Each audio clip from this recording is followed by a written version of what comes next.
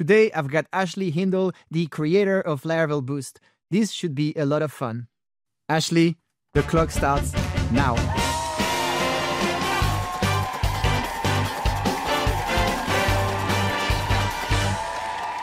What's the biggest misconception developers have when they first try AI in their workflow? Probably the biggest misconception is thinking that AI is skillless and you just type in the box and get what you want. But that's not true. This is a skill that you develop that we need to embrace and practice and learn, just like we did Git and new frameworks and TDD. I think that's the correct answer. That makes sense. Do you think AI will ever replace code reviews, or is this something sacred? Yes and yes, but not all code reviews. So code reviews are sacred and they're critically important, but AI will still replace many code reviews at some point. And OpenAI has just announced that their Codex tool is reviewing the vast majority of their PRs as their first pass. And so human intuition and taste will always be better here than AI, but often AI is good enough. So I think it will, but code reviews are still critically important and sacred, and we shouldn't let it take over so easily. What's a task that you still prefer doing without AI? Probably new project setup. So I've started lots of different projects, and I don't trust AI to set up packages and Composer and CI or test suites or libraries. So I like to manually make sure the foundation is what I want and allow AI to work from there. I have only bad experiences letting AI do that initial setup. Good tip. What's one thing that you have learned about Laravel by using Boost?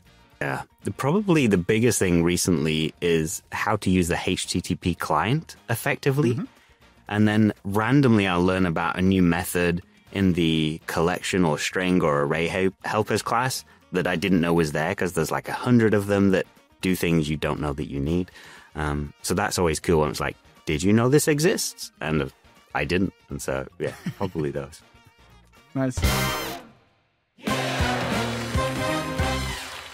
This thrilling episode of Running Clock is proudly brought to you by Laracasts. Yes, sir, yes, ma'am. It's the rootinest, tootinest Laravel screencast this side of the information highway. And back to the show. All right, we're halfway through the time. What is an underrated way AI makes you faster?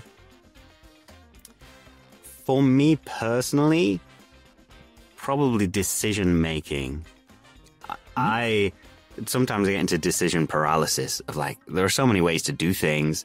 What the hell do I do? And so it's nice for AI to present all the options to me. And then I can just say, okay, let's do option 3 and move on pretty quickly.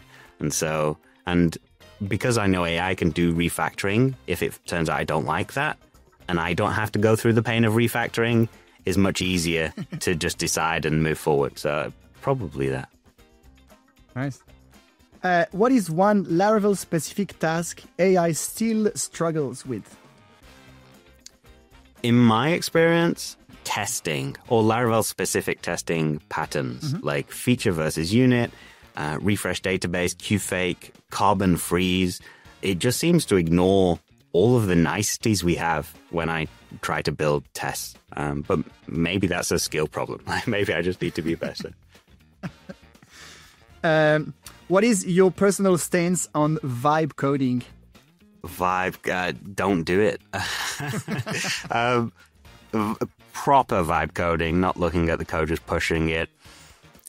99.5% of the time, it's wrong. For some of my side hacky projects, I will do it if it's never going to go anywhere and I'm only going to use it 2 or 3 times. But yeah, don't do it.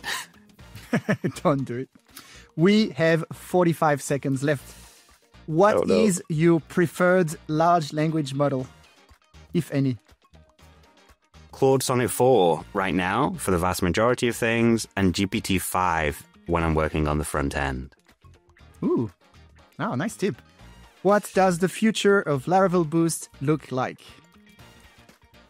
Ooh, that's a tough one. More guidelines, broader ecosystem support,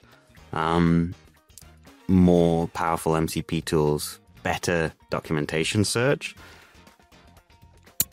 There's more that I want to do, but I can't share those things just yet. And that's all the time we got. Thank you so much. You have done amazing. Thank you. Even if I'm talking, you should just stop it at 5 minutes. Like if I'm in the middle of an answer, it'd be great. Sorry, just cut off. black screen. Stop. Yeah.